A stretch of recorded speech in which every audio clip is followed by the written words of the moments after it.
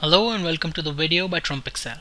I am Sumit Bansal, and in this video I will show you how to use HLOOKUP function in Excel. HLOOKUP function is not as widely used as VLOOKUP or index, but it is a useful function when you have your data arranged horizontally, as I have here in cell A2 to D4.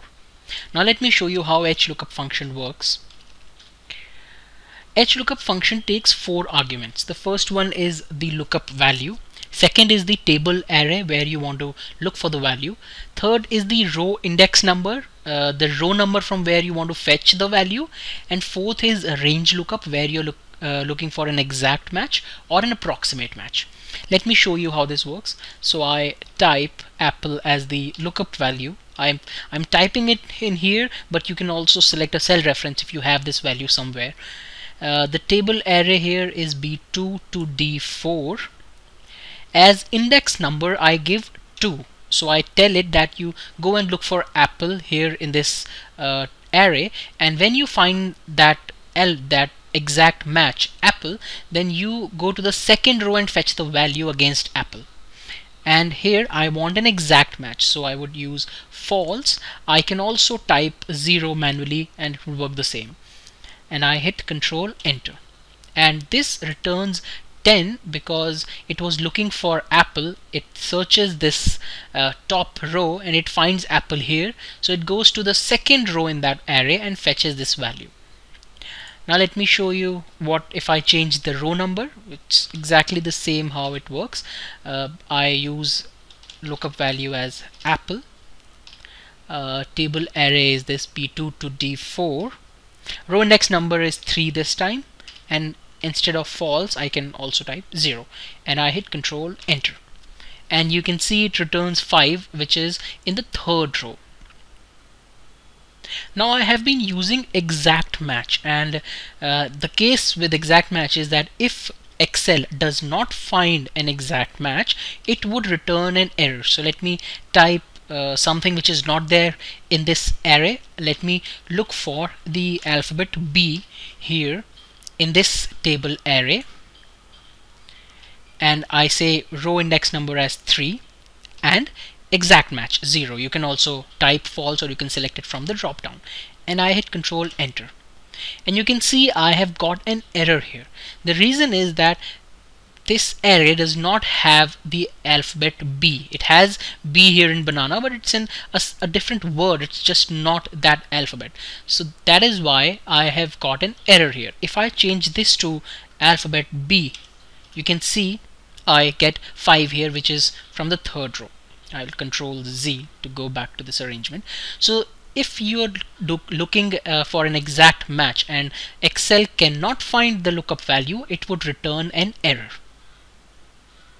Now let me show you how approximate match works. A condition for approximate match to work is that the data should be sorted in the ascending order. So here you can see that apple, banana and orange, if you look alphabetically, these are actually sorted in an ascending order. So let me show you how this works. I type HLOOKUP. My lookup value here is again B, and I expect to find a value here because I'm using an approximate match. The table array is this entire array. Row index number I use 3, and instead of false I need to use true. So let me drag. This is the range lookup. I would type 1 instead of 0, or I can manually type true, and I hit Control Enter, and you can see that this returns 5 because while it's looking for this alphabet B here, it scans this row and it sees that Apple is not a match. Apple is also, in terms of alphabetically, Apple is also lower than capital B, and it goes to banana and it sees that banana is greater than that, so it reverts back to Apple and returns the value corresponding to Apple here.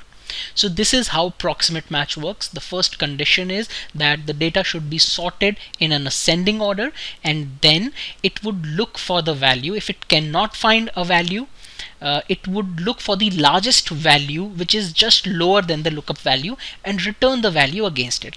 In case it finds an exact match, then it would return that. So for example, here instead of banana, if I make it B, you will see that the value will change. So here it gives 1.2, which corresponds to this value. Let me Control Z. Now this is an example where I have showed you how to do it when we have a word or an alphabet. You can also do this with a number. So here for example, I'm looking for 14, and the array, I would change this array to only these numbers because it would anyways give me an error because these are alphabets or words. In this B3 to B4, I am looking for 14. I want the value to be returned from the second row, and I'm using approximate match. Let me hit enter. You can see it gives me 2.1. The reason here is that it is not sorted in an ascending order, and therefore it's giving me a wrong answer. So it scans till the end of this. Since it cannot find 14, it finds the last one and returns this value. But see what happens if I make this 15. I hit enter, and this gives me 1.2. The reason is that now this top row is sorted in an ascending order, and then it is looking for 14.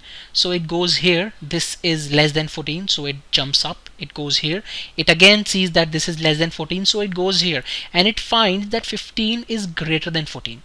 So it goes back to the last value, which is which is smaller than the lookup value, which is 12, and it returns the value against 12 from the second row. So this is how HLOOKUP approximate works. I hope you found this useful. Thank you and have a nice day.